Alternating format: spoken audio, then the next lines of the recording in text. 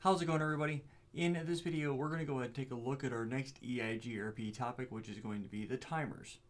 So how important is this? Well, it depends on the implementation and stuff like that. Pardon me. So there's a couple different timers that we need to be aware of. Okay, the very first one is going to be the hello.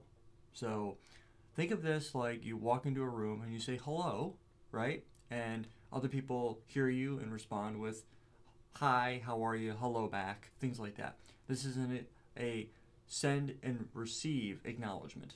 So if I send a hello out and you hear it and you send a hello back and I hear it, that means we can talk to each other, right? Well, routers do this in order to dynamically discover and eventually form adjacencies with each other. So it's a very simple process in terms of the operations. Now, by default, EIGRP uses a default hello interval of 5 seconds. So you have that 5-second hello, and the hold time, which is the other portion of the timer value, is set to 15 seconds. So basically 3 5-second hello intervals. So if you, in the event that you don't hear a hello from another peer for 15 seconds, you're going to declare that neighbor down. So the whole time has expired. You're no longer going to trust that that neighbor is still up, and you're going to bring it down. So that's where that active neighbor adjacency thing I was talking about in the introductory video, that's where that comes into play. So timer-wise, very, very easy to work with. You don't really even have to mess with it, but it's really important to understand the details of how it comes into play. Now, there are ways to modify it and things like that, and there's some additional capabilities and stuff like that we'll briefly discuss, but we're not going to go into actually deploying them. So let's kind of talk about what some of these other options are. Now, one of the key things is you don't actually need to have the timers match. So like OSPF you do, they have to, the hello and dead intervals do match. With EIGRP, it doesn't need to match. In the event that something happens and the route goes away or the neighbor goes down, any routes that were learned from that neighbor. So for example, if something happens here, let me change my color over to red.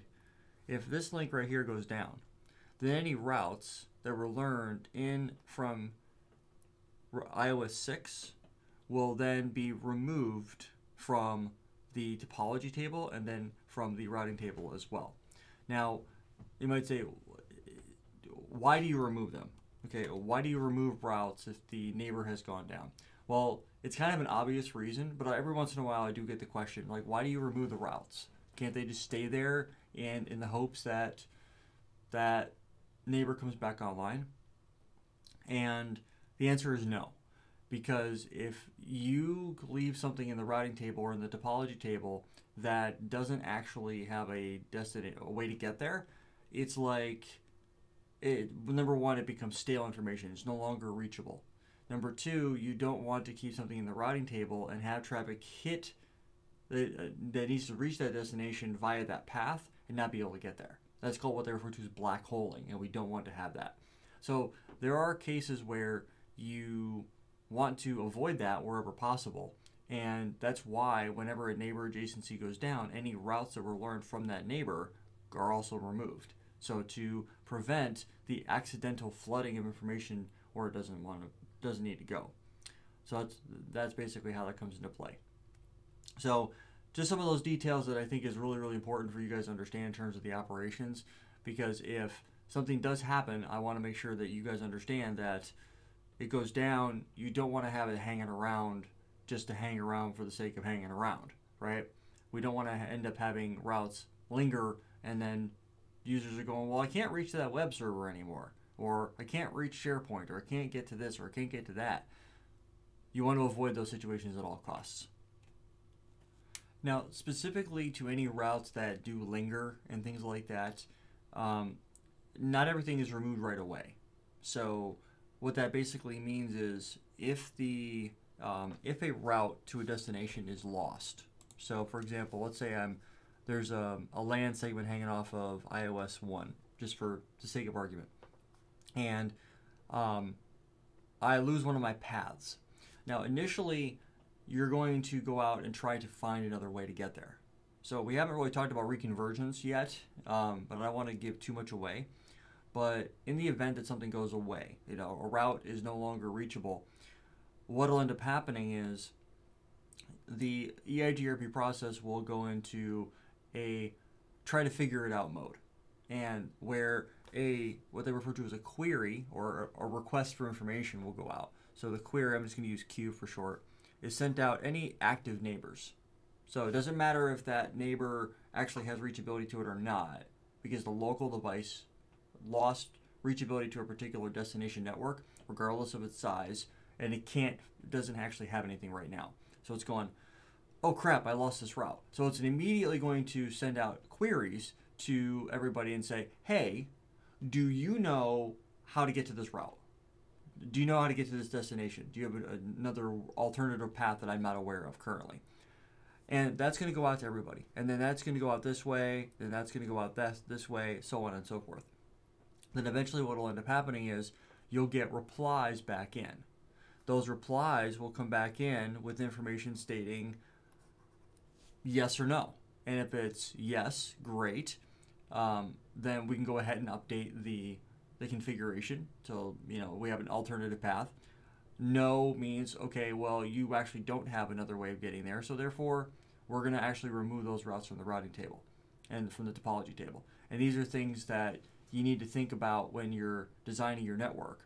Okay, with the way that the network is laid out right now, the removal process should be pretty straightforward because we know about everything. But if you have a much larger environment that sprawls a very large geographic area, depending on how it's laid out. So an example of this would be basically like this. Eventually, we will have a couple of different locations that will act as hubs. Okay, so let's say this is our HQ location right here, and this would maybe our DC, right? So this will be hub 1 here, and this will be hub 2. And at the DC location, this will be hub 1, and this will be hub 2, right? Well, what we could have is we could have multiple tunnels going out to different spokes that we're going to be connecting to. And what that would allow us to do is set up something like this, where we have lots of flexibility in terms of the operations and capabilities and stuff like that. So it gives us room to grow. Now, in an event like this, if my EIGRP domain was very, very large, and it took time for a query message to go from point A to point B, then that might come into play, and you might run into problems where you go from passive to active. Now, we didn't spend a ton of time on passive and active when we were verifying the EIGRP topology, so I want to take a minute or two here and go over those details. The idea is actually relatively straightforward. When the moment you go and send a query out to all your neighbors to find a particular destination network from your neighbors, whether or not they have one is irrelevant. You're still going to send it. If you send it out and the query goes out, there's going to be an active timer, right?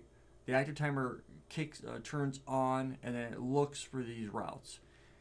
That's when that timer expires, and I believe it's 3 minutes, but don't quote me on that. When that timer expires and you have not received anything back yet, that's what they refer to as stuck inactive, or SIA. So basically, think of it like this. I don't know how to reach something, so I call you to ask, do you know how to get to it? And I call you, and maybe you're like, oh, let me go ask Jim, and then Jim goes and asks Tim, and so on and so forth. If I'm still waiting and waiting and waiting and waiting, and you never get back to me, I'm actively waiting for you to do something, and you never get back to me, I'm stuck inactive. Those things do come into play.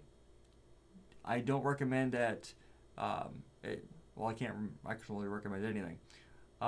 If you run into a reconvergence event and you are seeing stuck inactives, that's usually an indication that the network has sprawled too large, and the time frame it takes from the initial query to get sent out and then the reply to that query to come back to you, if that goes beyond that 3 minute window, That's a problem, right? And we want to make sure we mitigate those things. So in situations like that, if your network is too big, it might be time to start bringing it down into to much smaller EIGRP autonomous systems. So would that change the way that the routing table looks? Yes, because then you'd have to redistribute from like one AS to another AS, or maybe implement summarization so you're not trying to query 1,000 different routers. So if you get into a very large environment, it's very possible that you could have tens of thousands of routers deployed. Can EIGRP scale that big? Yes and no. Depends on the platforms that you have in play and how it's designed. I don't recommend going that large, but hey, you never know. So the idea now is to take into consideration, in the event that there's a failure, that you take those failures into consideration, and I get an idea of how long does it take from point A to point B. You might have to look at logs and Wireshark captures and other details to figure out, is the network optimized, or is there a problem somewhere that I need to rectify? Very rarely have I ever seen stuck inactives, and it's usually on very, very slow speed links, like really old, like frame relay circuits that were less than 1 megabit per second. And then you're having to send all this traffic across it, and then it's taking time for the router to process it. Maybe the router's not very strong. In modern networks today, on some of the newer platforms that are out today, the likelihood of you seeing stuck inactives and query messages not getting replied to, in my experience, is pretty unlikely, but you still might. So that's basically how that comes into play. Let's go ahead and take a look at how this looks on the command line real quick. We can adjust the timer values and go from there. So what we want to work on here on router 1, we'll go ahead and play around with the actual configs. If we do a show IP EIGRP interfaces gig 0/0 detail, or is it detail, or is it EIGRP neighbors? Neighbors detail for gig 0/0. Here we go. That's what I'm looking for right here. Actually, no, that is not right. I'm looking for EIGRP interfaces detail gig 0/0. Here we go. So it's an interface specific thing. And that's one thing you want to keep in the back of your mind, is we have the hello interval is 5 and the hold time is 15, right? So meaning that we are going to send hellos every 5 seconds until the hold time is reached. So if I send a hello every 5 seconds, I'm gonna send it 3 times. If I don't get anything back, I'm gonna consider the neighbor down. And these are the things that you need to think about when you're designing. So how important is that? I mean, right now we have a default of 5 and 15. Do we need to go anything shorter than that? You could, but just remember, anything that you go too short on is going to increase the CPU. So these are just a couple things to keep in the back of your mind. How do you change these variables? Very, very simply. You go to the interface, so interface gig 0/0, and you type in IP EIGRP, or is it EIGRP,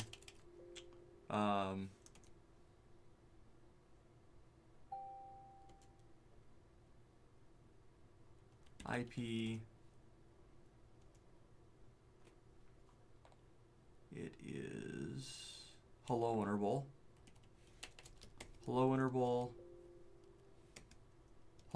for EIGRP, and then we can, for the process number of AS100, and seconds between hello transmissions is going to be, let's say we drop this down to 3, and then hit the enter key, and then we do the hold time for EIGRP would be 100, and then the number of seconds before neighbor is considered down.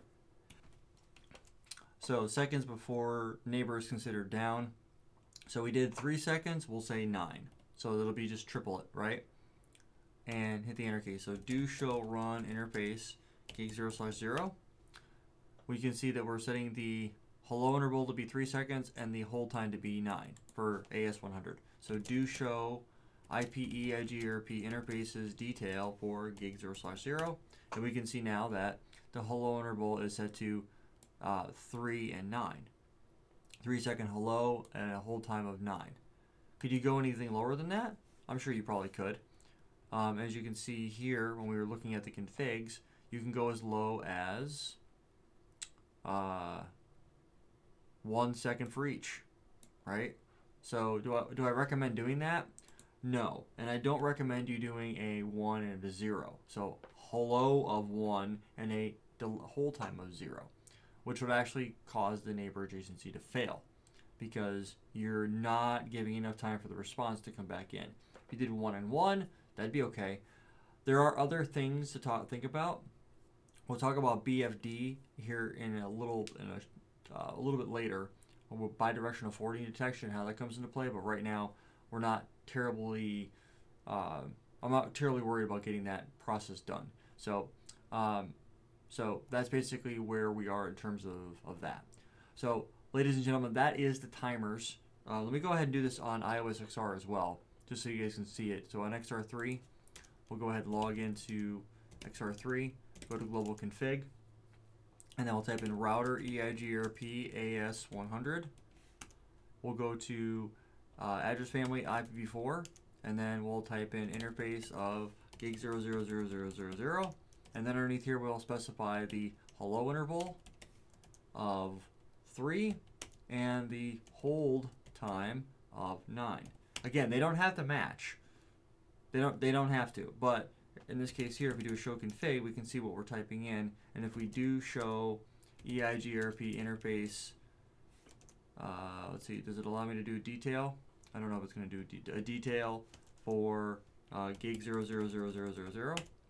We can see that it's 5 and 15, right? Beautiful. So we have that. We're going to go ahead and we'll commit the config. So now if we do that same command again, now we can see it's 3 and 9. So excellent. It's working as expected. So that's how you would change the values if you wanted to change them. Pretty simple stuff when you start boiling it down to brass tacks. That's where the timers come into play. Maybe you want to bump them up to be higher. That's also a possibility. Or maybe you have a longer hold time. The one beautiful thing about doing this type of stuff is when you are playing around with it, there's technically no wrong way to approach this, right? It's whatever you need to put into play in order to make EIGRP work the way you need it to in the environment you're deploying it in. That's I think the rule. One of the big things that a lot of people miss is they are all about super tight constraints, right? They want it to fast detection of the failure and fast propagation of reconvergence. Those are all great things, but if your environment doesn't need those type of those super tight network tolerances, why implement them? So I'm not against people having really quick reconvergence. I mean, most engineers want to see that type of stuff, but at the end of the day, no environment that you're going to work inside of is the CCIE lab. So keep that in consideration when you're going out and deploying what it is that you're trying to roll out. Maybe super tight tolerances may be detrimental to the environment. So just keep that type of logic in your brain. So I'd rather you understand how this stuff works and be like, okay, maybe this isn't such a good idea. Maybe I don't want to have super tight tolerances. Maybe I want to open it up and give myself more flexibility. I would rather you take advantage of the knowing how to adjust the timers to meet the need of the environment and meet the business objectives versus being like, well, we need to have them really, really tight, and so the reconvergence is super fast. Okay, EIGRP is already pretty fast. Let's be real. So do you need to go any faster than that? And if you do, fine. I'm okay with that. But don't make it so fast that it potentially causes problems in other areas of the network. So what might those be? It could be a number of things. I'm not going to get into that here because every network is its own, each an individual snowflake, and you need to take those attributes and variables into play. Until next time, guys, thanks so much for stopping by, and I'll catch you guys in the next video.